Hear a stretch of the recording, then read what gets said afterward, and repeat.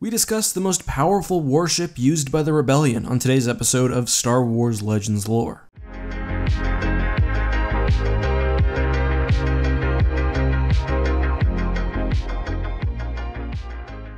Hey guys, this is EckhartsLadder. Hello and welcome to another Star Wars Legends Lore video. Today we'll be talking about a ship that first appeared in a video game that many of you probably haven't heard of. First though, let's talk about the Rebel Alliance. The Alliance was well known for their favoring of hit-and-run tactics, with an emphasis on a small, light, mobile fleet. It may surprise you then that the Alliance actually made use of a battlecruiser, specifically the Bulwark. The ship first appears in the Star Wars Rebellion video game, where it's called the Rebel Bulwark Battlecruiser, and is listed as the most powerful vessel within the Rebel fleet, and also is the final researchable ship in the Alliance's tech tree. The game gives some details about the ship's specifications, listing, for example, firepower. However, these numbers here don't actually represent turbo lasers and are instead just a general description of the ship's power. That's clear when you look at something like the Imperial II Star Destroyer, which we know obviously didn't have 200 forward-facing cannons. Unfortunately, even with a ship like the Star Destroyer serving as a base with concrete numbers, there's no way to transfer what we have in-game to a real concrete gun count. For example, perhaps the 300 points in damage coverage on the sides come from the forward-facing weapons. We really just don't know. Regardless, we know that when compared with the Star Destroyer, the Bulwark can put 3 times more firepower forward, 2 times more backward, and over twice as much to the flanks,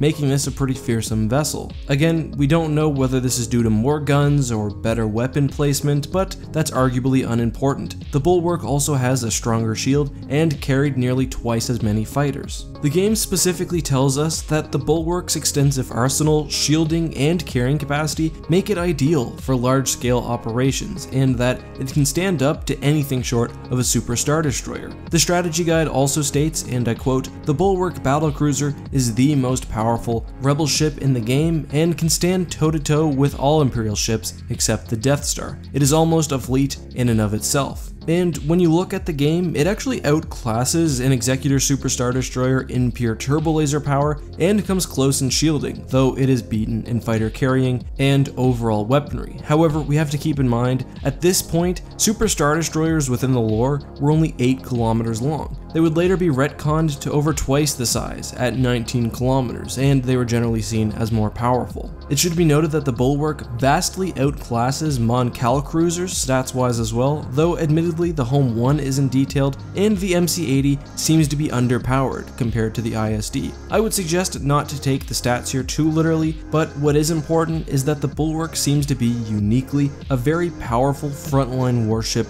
for the Rebellion. So what else can we learn about the Bulwark Battlecruiser? Well, the Star Wars Encyclopedia simply copies the description from in-game, and it's not really mentioned in other source books, with one exception that I'll talk about later. The Bulwark sees its first real action in the Vong Invasion comics, though under the control of the New Republic, obviously, not the Rebel Alliance. This leads me to believe that this type of battlecruiser was extraordinarily rare. Perhaps there were only one of these in the Alliance's navy, which was likely destroyed or perhaps abandoned due to staffing concerns and the fact that it doesn't really fit Alliance military doctrine, because we know none of these ships actually appeared at the Battle of Endor. Historically, Bulwark cruisers, perhaps of different types, were also used by the Techno-Union and the Confederacy of Independent Systems during the Clone Wars, representing some of the CIS's largest ships. And this actually leads me to, arguably, some confusion over the subtype of battlecruiser used by the Rebel Alliance. It's often referred to, specifically online and non-official sources, as a Mark III. However, the Essential Guide to Warfare says that the Bulwark Mark III was built for the New Republic by Transgal Meg using old Techno-Union designs. This suggests to me that the Mark III was new, post-Endor, and thus by definition could not have been used by the Rebel Alliance. I think it's likely that the New Republic used the Mark III and the Alliance the Mark I or II, a much older vessel, but still very formidable. I mean, this makes sense because we know that the Alliance use Clone War relics when they get their hands on them, and the game mentions that despite its capabilities, the Bulwark Battlecruiser was known for electronic and sensor failures, again indicating some equipment age. However, regardless of the specifics, the Bulwark was clearly a unique vessel for the Rebel Alliance. A large battlecruiser with firepower eclipsing even a Star Destroyer, and shielding approaching that of a Super Star Destroyer. However, that's all for today. Let me know what you think of this ship down in the comment section, and whether you think the Alliance used the Bulwark Mark III, the Mark I, the Mark II, or just something different. Anyway guys, until next time, this has been EckhartsLadder. May the Force be with you.